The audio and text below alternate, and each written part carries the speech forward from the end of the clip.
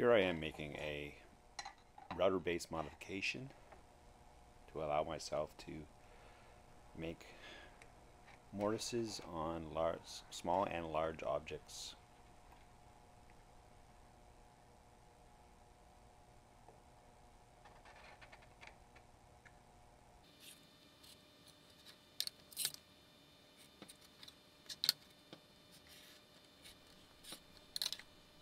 I'm just scratching into the base plate using a marking knife.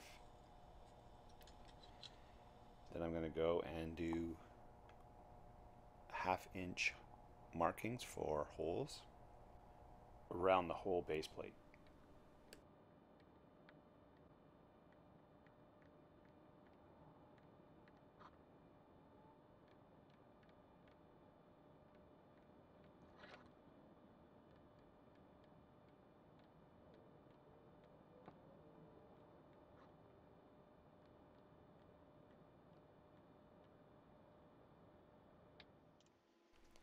After taking off the base plate, I'm going to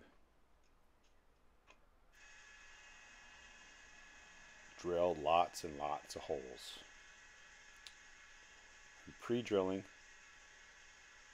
holes in this base plate. It's a fiberglassy type plate. It's kind of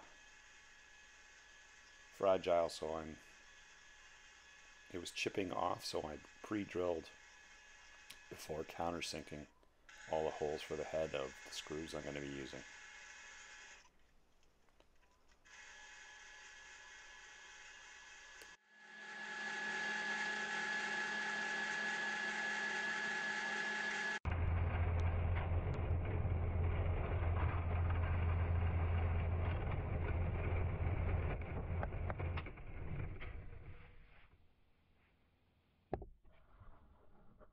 As you can see, I've got holes drilled around the whole base, all countersunk, ready to be reinstalled on the router and to try it out.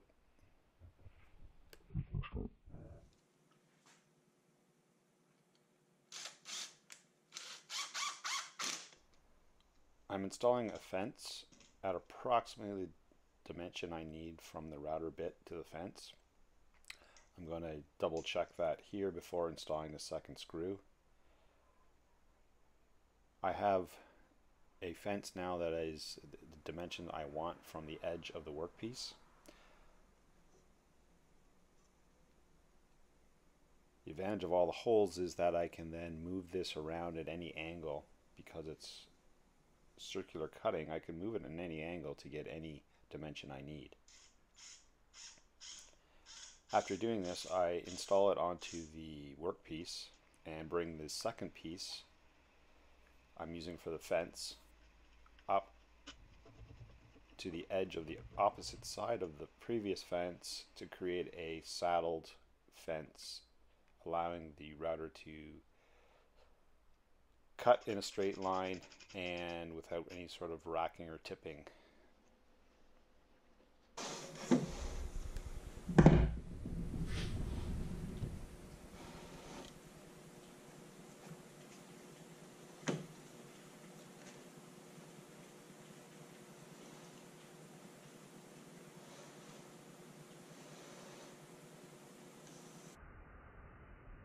You'll see after it's installed that it is self-supporting and doesn't tip over, hopefully making this a lot easier to make my mortises.